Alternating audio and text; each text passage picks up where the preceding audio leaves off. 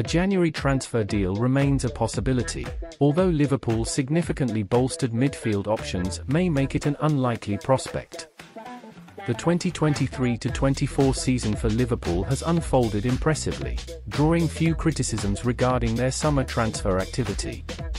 The acquisitions of Alexis Mac Allister, Dominik Szoboszlai, Ryan Gravenberch, and Wataru Endō have effectively reshaped the Reds' midfield. One prospective signing that eluded Liverpool's grasp was the 22-year-old deep-lying playmaker André from Fluminense. Widely regarded as one of Liverpool's prime targets, André's club was reluctant to negotiate a deal due to their ongoing Copa Libertadores campaign. Fluminense has subsequently reached the final of this competition, aided by André's contributions, and Liverpool now appears to have a well-stocked midfield. However, as we approach another international break, persistent rumours suggest that Liverpool's interest in André remains active.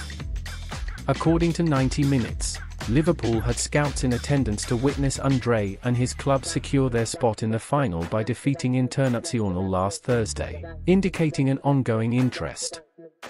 Previously, Fluminense had been rumoured to entertain a €25 million sale in January. Following Liverpool's unsuccessful attempt to secure André's services in the summer, partly due to Fluminense's €10 million premium for a summer transfer and the player's reluctance to force a move, there have been speculations that Fulham could potentially sign him as a replacement for João Palhinha, who is being pursued by Bayern. While André is reportedly inclined towards a move to a European club, Liverpool's summer midfield signings, and the exceptional performances of young talent Curtis Jones have left little room for André's inclusion at this time. Thanks for watching. Please like, share and subscribe our channel Football Fever.